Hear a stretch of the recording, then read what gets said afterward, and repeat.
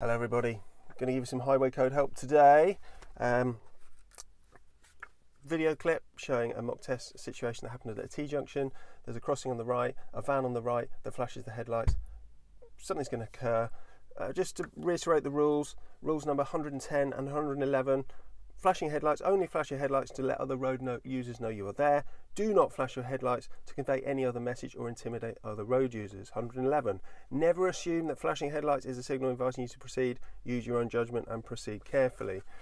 The pedestrian crossing bit, the zigzag lines, that means don't overtake on a crossing, don't overtake the leading motor vehicle that's moving, and you shouldn't be overtaking anyone that's giving way. Well, there wasn't anyone giving way because the lights were green, but they were keeping the crossing clear, so it really wasn't a good idea to overtake. And I'd reiterate to anybody, just wait, because people do use crossings, and because it's a van at the front, you don't know what's occurring, you can't see the junction because the van's in the way.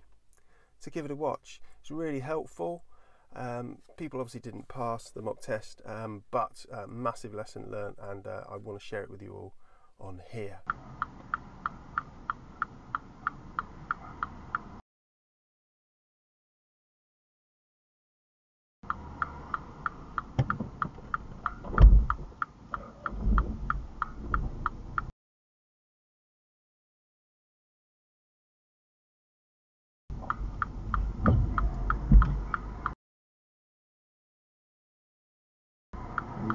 Just wait.